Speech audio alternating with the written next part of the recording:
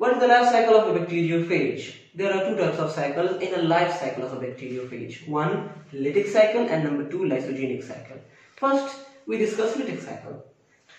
When a bacteriophage sits on the cell and injects its DNA into the cell, and in the third step, the cell and DNA are broken down. In the fourth step, assembling of heads are made for DNA to be filled. In the fifth process, DNA is filled in heads, as you can see. And in the sixth process, the tails are made. And in the seventh process, the cell bursts. As you can see, the bacteriophages are going outside to infect other cells. Now, lysogenic cycle. It starts from here when DNA is inside the cell. The first step is the DNA of the phage attaches with the cell.